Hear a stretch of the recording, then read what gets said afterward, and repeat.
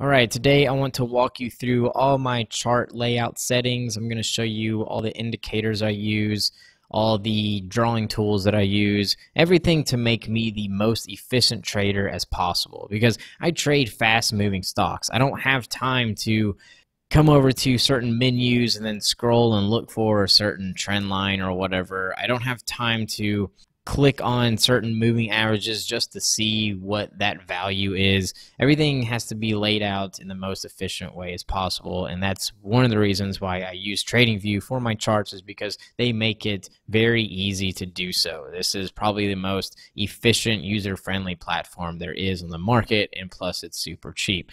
So they do have a free subscription, but to really get the most out of this, you need to have a paid subscription. It's really cheap, only 10, 20 bucks a month.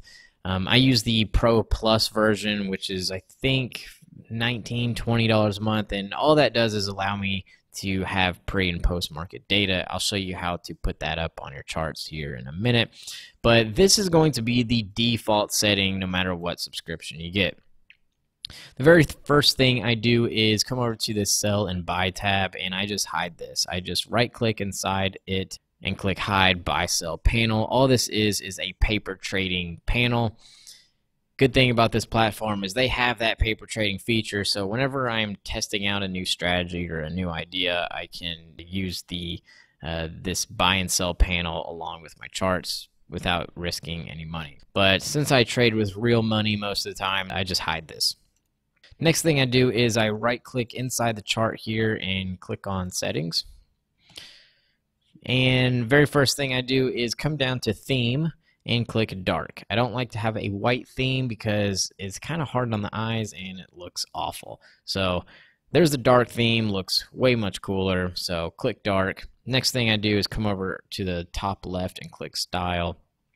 I like to change all of my candlesticks to white and pink. I don't like red and green candlesticks because, one, it looks Christmassy, and two, I like to have my moving averages red and green, and if red and green moving averages kind of blend in with my candlesticks, it makes it harder to read. So you can make them whatever color you want, just the point is make your moving averages, your support lines, your trend lines, your candlesticks all different colors. So I like my bullish candles to be white, or in other words, candles that have an uptrend, and all my bearish candles to be pink, so all the downtrending candles.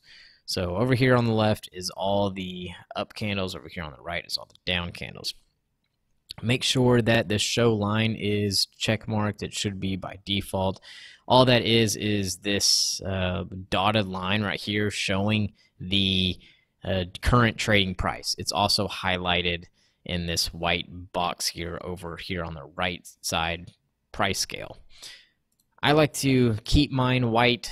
If this was a down candle, it would be pink, but I like to keep my line white so I know that that is the current price in relation to all these candlesticks.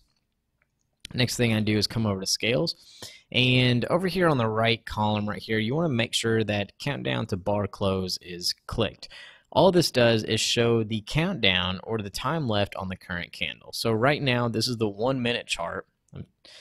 There is 6 seconds left on this candle. So I have a pretty good idea that this candle is going to form that certain shape. One of the reasons why I like knowing how much time is left on the candle is because once it gets down to about 20 seconds, 10 seconds, I know that that candle shape is probably going to take form. And this is a more advanced topic, but once you get an idea of that candle shape, you can predict with higher probability what the next candle might do, or how the stock may trade in the future. So it's very handy to have that countdown right underneath the current price. Some people use their system clock, or they might have another time stamp somewhere, but I like to keep mine all in line with the price so my eyes aren't moving all over the place. It's just all in one spot.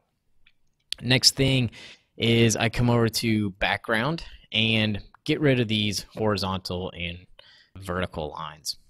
All I do is click on the vertical grid line box, move that scroll line to the right. Same thing for the horizontal grid line box, move that scroll bar to the right.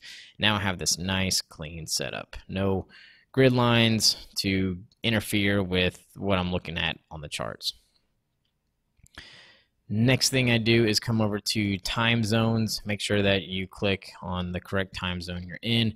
And if you are a Pro Plus subscriber, you get pre and post market data. So click on that and make sure that these two boxes are clicked as well.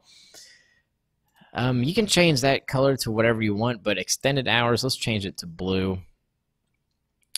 Everything that's in blue is going to be pre or post market. So right now this is pre-market. This is 8:45 a.m. as you see down here on the time. So this is pre-market right here, and in session, let's just make that yellow. This isn't how I have mine set up, but whoops. So just to show you that you can change the color of whatever you want. But personally, I like to have my extended hours set to this light gray, and then my in session to no color to have this black background back here. So this is how I like to have mine set up. Light gray for pre-market, this black color for in session. Next tab over here is the trading tab. I don't mess with this. This is for your paper trading feature. If you are using this strictly for paper trading, you might want to fool around with that.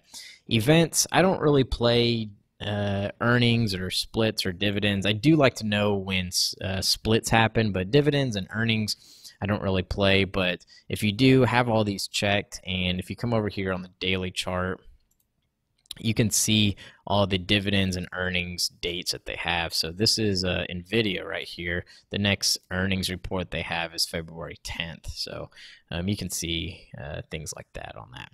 So all you got to do to save all this is just click OK, and these are your chart settings. Next thing is I come over down here to the volume bar, and notice that the volume kind of goes into these candlesticks. It's not separate, it's kind of blended in. All you have to do is right click in the volume, come over to move to, and then click over to new pane below. So now your volume and your candlesticks are separated. Very important to have volume, guys. It's one of the best indicators you can use to predict where stock might go in the future. So next thing we're going to do is add our indicators. Now I only use 3 indicators. I use moving averages, VWAP, and volume. Anything more than that, you're going to really get confused, you're going to get overwhelmed, you're going to hesitate. Any other indicator, you're just going to add more noise, and it's just going to be more confusing. So I just use moving averages. I trade on the 1 minute chart, so I use the exponential moving average. So I can just type in moving on this search bar. There's hundreds of different indicators on here. So type in moving on the search bar, then you can click moving average exponential. Now, if you were trading on the daily chart, I would use the actual real moving average, but moving average exponential is better for a faster time frame. So I'm going to click this twice because I use 2 moving averages, the 9 moving average and the 20. So I clicked it once. You see it pop up over here on the left. Click it again. Here's another one. The next one I use is VWAP. So I'm going to type in VWAP right here. Click on VWAP. And those are my indicators for my charts. I'm going to switch back to the 1 minute time frame because VWAP doesn't show on the daily chart. So here's the 1 minute time frame. Let me scale this back so you can see it better. Okay, so now we need to format our input and our style. So all you got to do is click on this gear tab right here next to the moving average indicator. And for style, well, let's do inputs first. I use the 9 moving average and the 20 moving average. So click 9 or type in 9 if it's not already there. Click style. And I like to have my 9 moving average set to red. Click OK. Come over to the next EMA and click the gear tab. Click input, type in 20, click style, and I like to have my 20 moving average set to green. Next is come down to VWAP, click on the format little gear tab right here, and VWAP, you don't need to put in a input, just leave it as default. Click that as orange or whatever color you want and click OK. So now I can see where the 9 moving average is, the 20, and VWAP. The 9 is red, the 20 is green, VWAP is orange. Those are all the indicators that I use. So now that I have all my indicators, my color set, my volume set, next is my drawing tools.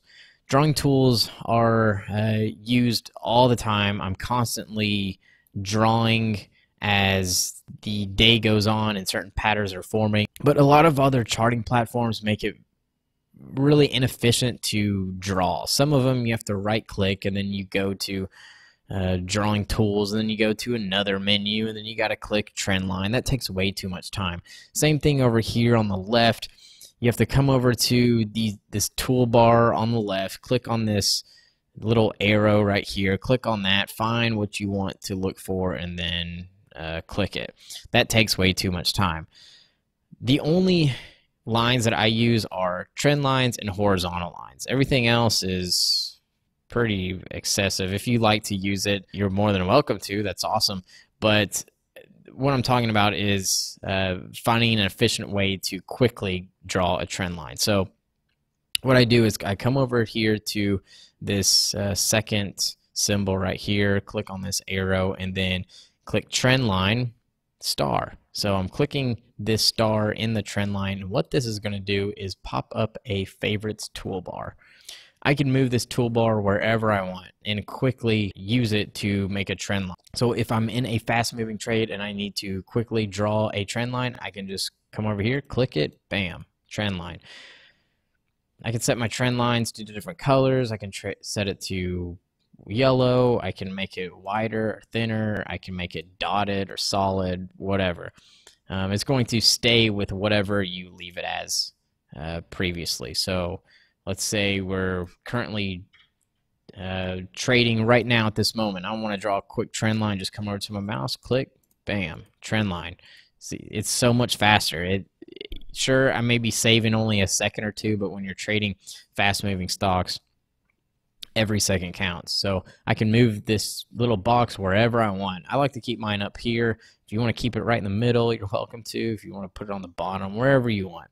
You can add to this favorites toolbox. So the next line I like to have is horizontal line. So just come over to the horizontal line, click the star, and now it's added. So now I can quickly add support and resistance. Very fast and efficient. Now notice that over here on the right price scale that the support and resistance line is highlighted in this yellow. So I know that yellow over here on the price is going to be a support or resistance line that I've drawn. If I change this to, let's change it to green, I know that this green line, this green highlighted price is this price that I've done on this resistance line that I've drawn. We're going to change that back to yellow. But notice that sometimes these titles or these prices overlap. So all you got to do is right click inside the chart, click settings, come over to scales, and then click no overlapping labels. So now your labels won't overlap once you click OK. And also you can also pinpoint your moving average prices as well. So before, and a lot of other charting platforms do this, I have no idea why, but you would have to put your mouse over the moving average and then look over on the indicator scale. So here's the indicator scales located on the left. If I wanted to see what the 20 moving average is right here at this point is, it's 154.33 highlighted in green on the top left hand corner. So over here I would have to do that. That takes way too much time. First I have to move my mouse, concentrate on moving my mouse over this part, and then move my eyes away over here to look what that is. That takes way too much time. So all you got to do in the setting tab is click indicator last value. So you click on that, and now your indicator last value are located on the price scales. So this is how I'm able to see, hey, where's exactly the 9 moving average? Oh, it's 154.55. I know exactly where it's at. I don't have to move my mouse towards that area. I can see where the 9 moving average is, the 20 moving averages. I can see where VWAP is. I can see my most recent drawn support line. I can see the current price trading. I can see the most recent resistance line that I've drawn. Everything is right here. I can see the amount left on the candle. Everything is all in one place. And that's what saves me a bunch of time trading within these charts. So every second counts, every millisecond counts. The more you can save yourself from looking all over the place, all over your screen, trying to find certain prices or the time or whatever, the more you can eliminate that, the better. The very last thing I do is show multiple time frames of my chart. So this is the 1 minute chart right here. If I want to show the daily chart and also the 5 minute chart, I come over to this box right here. It says select layout. Click on that and you can choose whatever layout you want, whatever you fancy. If you like to see 4 stocks at a time, if you like to see 5 stocks at a time, 6 or 8 different time frames or whatever, you can choose it. I personally like to have 3 time frames up at all times. So I click this one right here, and whoops, let me click settings. And so notice that everything's different on the right here. These are the charts that we just configured. All you have to do is right click inside that chart right there that you've made, click settings, and then click apply to all. Now everything has the same setting that you just configured. So this is the 1 minute chart, which is what I like to have on the left.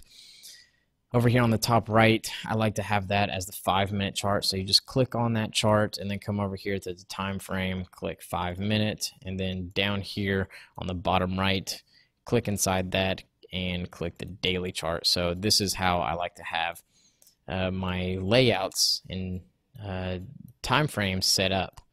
I like to have the 5 minute over here, the daily down here, and the 1 minute. You can change this however much you want.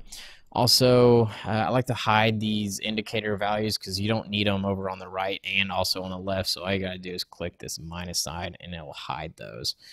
So same thing on all these other ones. If they are showing or getting in your way, you can quickly hide those.